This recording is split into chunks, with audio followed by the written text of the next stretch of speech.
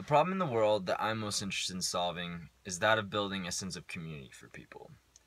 Even though the world as a whole has become closer with technology such as social media and being able to spread information with other people around the globe with just a click of a button, I still think we're losing that true human to human interaction that is so vital for us.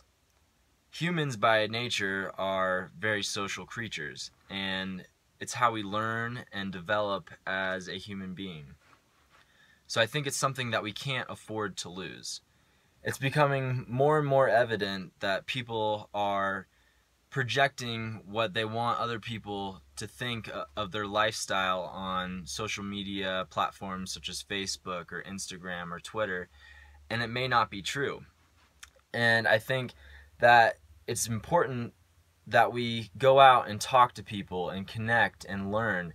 And not only is this good for our own personal growth, but it's also good for collaboration and making change and helping things grow that would not normally happen without the interaction with other people. We can't do everything on our own, even though we may like to think we can.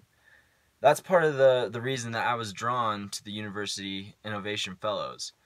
I think this is exactly what we're trying to do here, is building this entrepreneurial community, this innovative community that is making a real positive change in other people's lives.